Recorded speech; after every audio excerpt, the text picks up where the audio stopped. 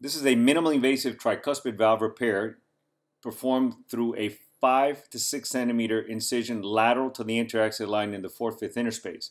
Now, after the mitral valve repair is performed, you can see that I'm dissecting the superior vena cava, identifying the right branch of the pulmonary artery both lateral and medially, and then placing a right angle clamp underneath the superior vena cava. This is a vessel loop that's encircled twice around the superior vena cava, and then you'll see I'll perform a similar maneuver in the inferior vena cava utilizing a vessel loop as well.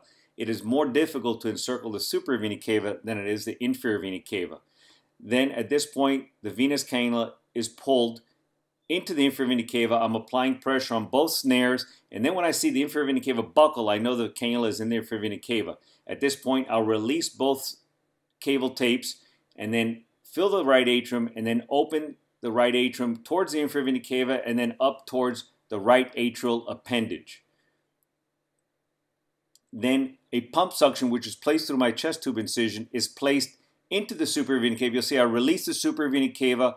The blood will come into the right atrium, and then I will pass the pump suction into the superior vena cava, and then once again snare the superior vena cava. Now I have drainage to the superior vena cava through the pump suction and the inferior vena cava through the venous cannula. A 4-hole prolonging suture is placed on the upper portion of the right atrium due to the fact that the upper portion of the right atrium is flaccid. This is a small Miami Instruments atrial lift blade that's inserted, which is the one I utilize for my tricuspid valve repairs. And this is a small visor which is rolled and then placed directly through the incision onto the receptacle of the small atrial lift blade.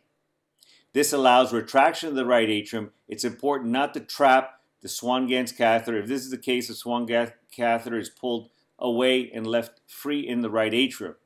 You do not want to grasp the pump suction as well. These are my 4-hole Tevdek sutures, which are placed around the tricuspid valve starting in the mid portion of the septal leaflet of the tricuspid valve. Once all the sutures are in place, I utilize a 26 to 30 millimeter 3D contour annuloplasty ring, which is a rigid ring. And then at this point, I will tie each of the sutures down with a knot tire. I utilize a 5-knot rule on all of my sutures on both mitral and tricuspid rings and valves. Thereafter, the tricuspid valve can be tested, although this is not a necessary maneuver. And you can see adequate coaptation of the leaflets. The visor is then removed from the receptacle of the atrial lift blade. And then at this point, I will close the right atrium in a 2-layer closure. The first layer will be a continuous over and over suture line, and the second layer, which is the hemostatic layer, will be a mattress closure.